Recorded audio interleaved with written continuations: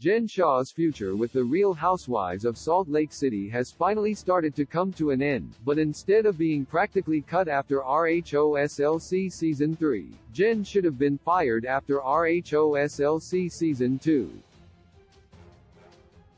It didn't take long for Jen to become a breakout housewife when the first season of RHOSLC premiered in 2020, especially as she quickly showed her aggressive temperament and defensive attitude with co-stars Mary Cosby, Heather Gay, Meredith Marks, Lisa Barlow, and Whitney Rose. When Jen wasn't fighting with anyone, she did charm some Bravo fans with her funny moments and glimpses into her opulent lifestyle.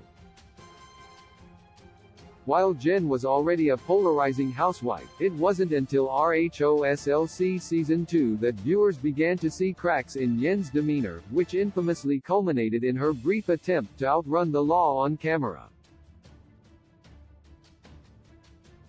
Although Heather and Jen's husband Sharif have publicly voiced their support, it wasn't until late 2022 that Andy Cohen finally hinted at Jen's housewife status for RHOSLC Season 4.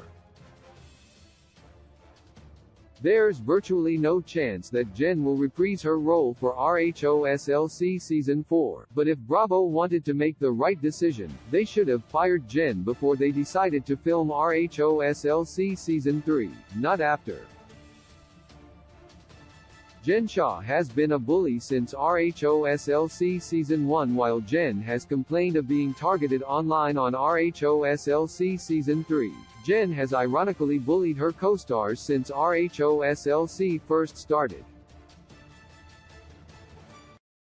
With a red-hot temper and a fiery tongue to match, Jen, who reminds fans of Erika Jayne, has always been quick to snap at the other ladies when things aren't going her way, which has led to multiple explosive confrontations between Mary, Whitney, Meredith, Lisa, and Heather.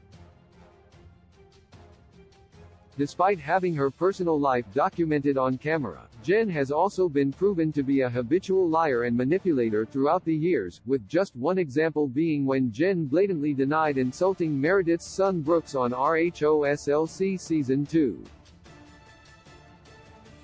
Jen Shah hasn't changed since her RHOSLC Season 2 arrest. Although Jen has proven to be a toxic housewife, none of her inappropriate actions come close to her dramatic arrest for federal wire fraud, which was partially captured in the middle of filming RHOSLC Season 2.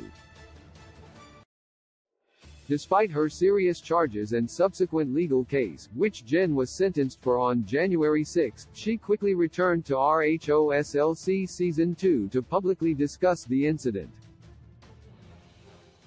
Even worse, Jen's behavior hardly improved, if at all, and she continued to battle anyone who had questions about her arrest or wasn't on her side, like Lisa. While Jen was legally innocent until she pleaded guilty in July 2022, Bravo should have done the right thing and severed Jen's contract after RHOSLC Season 2, as they did with short-lived housewife Jeannine Nguyen. Jen Shah isn't helping her case on RHOSLC Season 3. Even though Jen was supposed to get up to 14 years in prison, Bravo's refusal to fire Jen after RHOSLC Season 2 might come back to bite her. Jen's aggressive behavior has only continued throughout RHOSLC Season 3.